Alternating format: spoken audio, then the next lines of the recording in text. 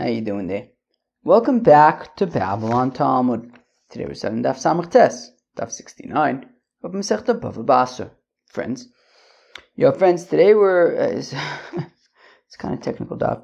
Alright, but we're continuing talking about selling stuff and what's included in selling stuff. Says the Mishnah on Daf Samach Ches Amud Beis, about 5-10 lines from the bottom.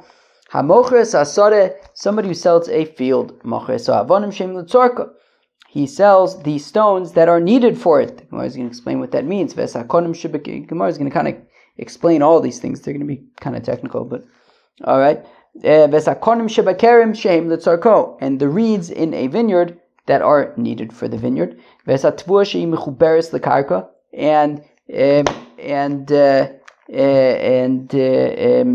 grain that is connected to the ground. And I keep on forgetting what the translation is, but basically like a patch, I guess, of reeds that is less than a quarter of a kav or something, that would be included in the sale. And a like a guard hut, I think, that is like not plastered with cement. All right. Vesa charuv she'ena murkov, and a carob tree that is not grafted. Ves besulas hashikma, and a virgin sycamore tree, which means that it hasn't been pruned. All of these things are included in the sale. Aval lo macher lo asa avonim she'ena l'tzorka, but he didn't sell the stones that are not needed for it. Velo es hakonim shebekerim she'ena l'tzorko, and not the reeds in the vineyard that are not needed for the vineyard. Velo esa tvua she'i tlusha min hakarka, and not grain that is disconnected from, that has already been harvested from the ground. Okay. Bizman she'omar lo hi v'chol ma shebesocha, but if he says, I'm selling you the field and all the things in it, harei kulin mechurin, well then all these things are included. Ben kach uven kach, but either way, lo machar lo es chitzas hakonim she'i beis rova. He doesn't sell this, I think, like patch of reeds that is a quarter of a kav. V'lo es hashomer she'i asuya betit, and not a like guard hut that is plastered with clay, because then I guess it's considered like its own thing in its own right. V'lo es hacharv hamurka v'lo es stan hashikma, and not a grafted carob tree, nor a sycamore tree that has been pruned, because those are, I think, considered significant in their own right, as we're going to see in the Gemara. Says the Gemara, what are these stones that are needed for the field? Hacha Targimo, here, I guess in Bavel, they explained Avnei de Achba, stones that are, they like put down, I guess, to hold down the grain, so that the grain doesn't like go anywhere. Ula Amar Avanam Asdurus Legader, and Ula says it's stones that are organized, like stacked on top of each other to make a fence. Okay. V'atani Reb Chia Avanim Tzvurus Legader. Reb Chia teaches in a brisa stones that are just haphazardly piled together, that I guess will be used for a fence. Tni Siduros, so don't say piled haphazardly, rather say, like Ula said, organized, on top of each other for a wall. When we say that over here we're talking about these stones that are for like pressing down wheat stalks to make sure they don't fly off, I guess. So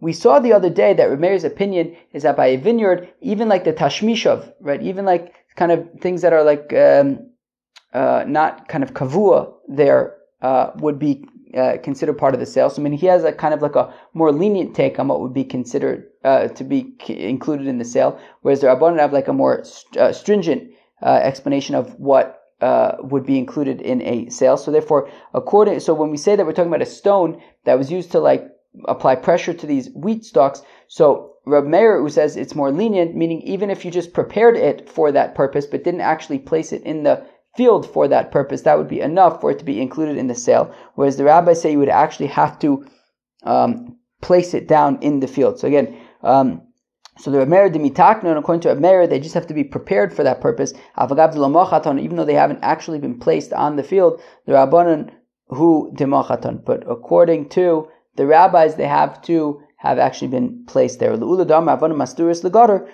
to Ula, who says we're talking about stones that have been piled on top of each other for a wall, the Rameir Demitaknon, Afagav lo Sidron. According to Rameir, they just need to have been prepared for that purpose, even though they haven't actually been organized on one on top of the other to make a wall. The Rabbanon who the Sidron, according to the Rabbanon, though, they actually do have to be stacked on top of each other. And the reeds in the vineyard that are needed for the vineyard, what do you need reeds in a vineyard for?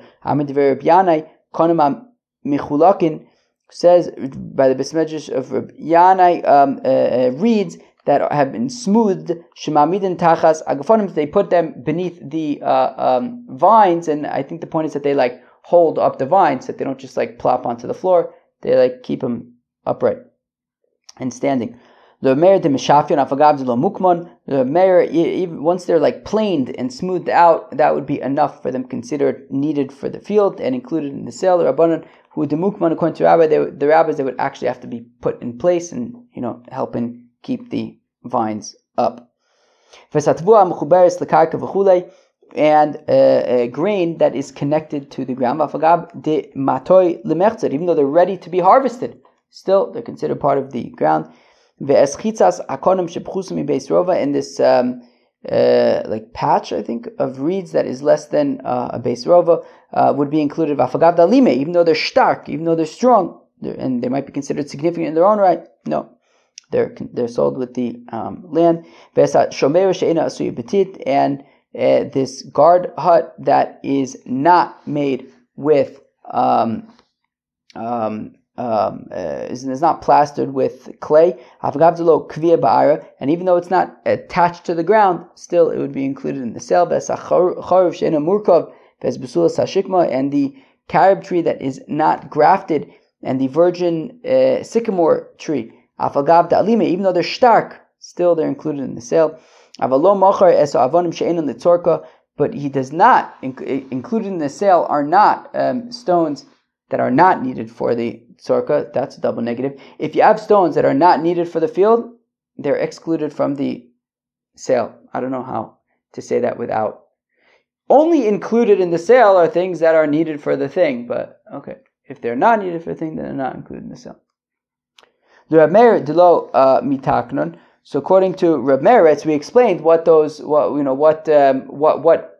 it mean for it to be needed for the field. So Reb Meir said that they had to be prepared, and according to Chum, they had to actually be placed in the field to kind of weigh down these stalks. So now, according to Reb Meir, if they are not prepared, well then they won't be included in the sale. According to Rabban, if they are not placed in the field, then they won't be included in the sale. So again, the Reb Meir, they haven't been prepared. The Rabban they haven't been placed on the field. Ula, and according to Ula, the Amar Avanim Asdurus Legader, that we're talking about stones that have been stacked on top of each other for a fence.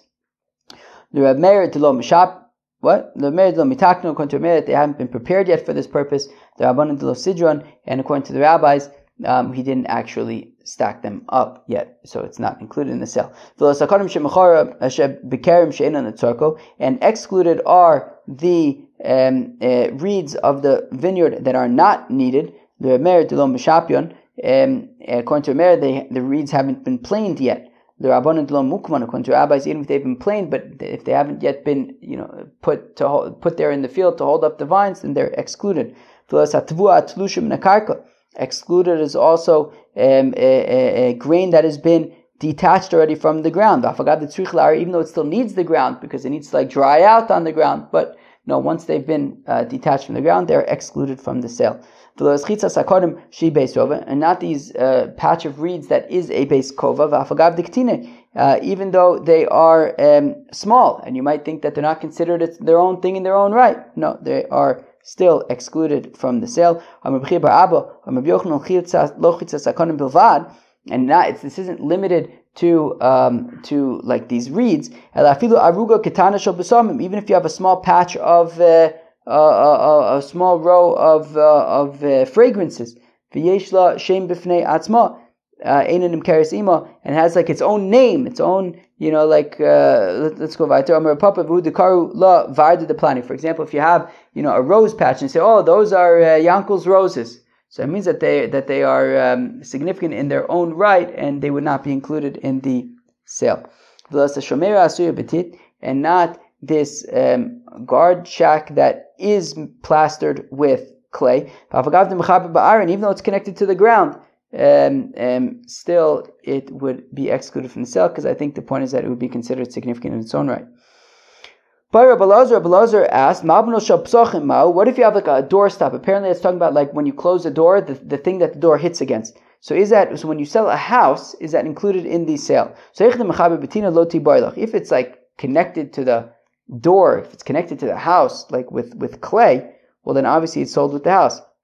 It's connected. The kasha is if it's only connected with pegs. What's the halach? Is it sold with the house or not? Teku ichveis nicht. Reb Zera asks, Malbanos shel chalonis mal. What about like the frames of windows? Are they sold together with the house? Do we say it's just to make things look nice and they're not included? It's not part of the structure of the house. Or perhaps came into mechaber, or maybe no, if they're connected to the house, they're connected to the house and they're sold with the house. Take Rabbi Yirmiyah asked, Malbanos shel kari amita. If you're selling a bed and underneath the bed post thingies, the legs of the bed are like these things that you put underneath the legs of the bed. Is that what they're called? They're called bed legs, I guess. It is called the foot of the bed. So I guess the bed legs. Underneath the bed legs, they would put like something to separate between the bed legs and the floor so that they wouldn't like get messed up. So now, kol eicha de metatle bahada lo tibaylech. So if when you move the bed, memela, these things come with it, so certainly it's considered part of the bed. Metatle, they go with it. Ki tibaylech, the shal is eicha lo metatle. What if they are not sort of attached to it and don't move together with it? Are they included in the sale? Teku ichveis nicht. And excluded are also the a grafted carob tree and a pruned sycamore tree. How do we know this? Because the pasuk says,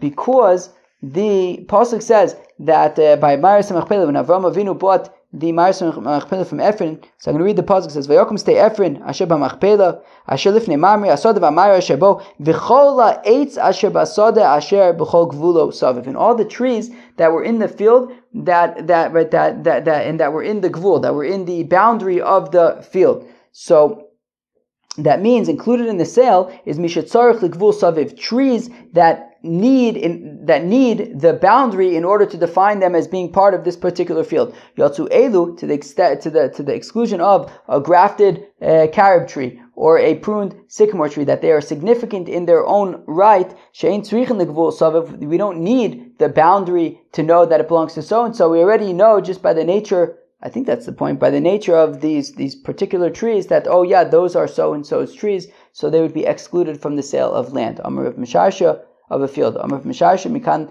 limitzar min haTorah. And Rav Mishasha says this is the concept of mitzarim, of borders, that the field and the borders would be included in the sale of the field and whatever trees are in the borders. We learn this out from here from Ephron. Says Rav Yehuda, somebody who sells land to his friend, he has to write to him in the document, Knei loch, that acquire, or I'm selling to you, Diklim v'tailin, palm trees and saplings, v'hutzin v'tzitzin, as well as hutzin and tzitzin, I guess different types of palms or something. V'avagav dechi lo kosav le'ochi kani, and even though if he doesn't write it explicitly, he still acquires the trees together with the field. It's a nicer document to be specific. If it's specific, it's gewaltig. So if, let's say, Shimon is selling a property to Reuven, and he says, Reuven, I'm selling to you land, vidikle, I'm selling you land, and I'm also selling you palm trees. Well, chazinon, we see, isle dikle, yoivle tredikle. So if he has, in addition to the land, he also has 2 palm trees, so then he gives 2 palm trees to Reuven. V'iles le and if he doesn't have 2 palm trees, Zovin le tre dikle, so he needs to buy 2 palm trees and give those 2 palm, I guess sell them or include them in the sale to Reuven. And if he has palm trees but they're meshubah to alone, well, parik le tre dikle, well, if Shimon had borrowed money from Levi and he's mishabed these palm trees to Levi, so the value of 2 palm trees, he needs to pay back Levi so that he can free up these palm trees, and he needs to include them to the sale to Reuven. Ara bidikle, if Shimon says to Reuven, I'm selling you a land that has palm trees on it, chazinon, we see isba dikle, if there are palm trees on it, so then yoivle, or the Agos Abach changes it to zabine, it's a valid sale. The lav, if there aren't palm trees on it, so mekachtosu. Well, then it's a mistaken transaction because Reuben thought he was buying a field with palm trees, but there were none. Ara beidikle, but if all Shimon said to Reuven is I'm selling you a land that I guess is capable of a palm tree land.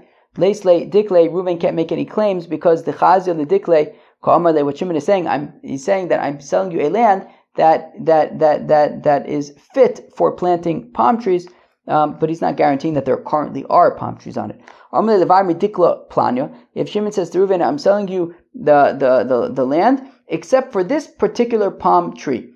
So we see if that particular palm tree is a gewaldige palm tree, so shayur ishar, so he's just leaving for himself that particular palm tree. Dikla bishu, but if it is a shlechte palm tree, kol shekain anach. Well, then he's saying, I'm not even selling you this shlechte palm tree, and certainly not the other ones that are better than it. Amrle levar me ilone. If Shimon says, I'm selling you the field, but excluding the ilane, the trees. So isle ilone levar me ilone. So if there are trees, so then they are excluded. He isle dikle. What if he has palm trees, a specific type of tree? Well, if all he has on the field are palm trees, well, levar medikle, so he's excluding those. He isle gufne, levar megufne. If there are grapevines, then he's excluding those. Ilone vigufne. If there are trees and grapevines, well, levar me ilone. He's saying that he's excluding the trees but selling the grapevines. Ilone vidikle. If there are trees and palm trees, levar me ilone. He's saying that he's excluding the trees but leaving the palm trees. Gofne vidikle. If there are vines and palm trees, levar me gufne. He's excluding the vines but selling the palm trees. Peace out.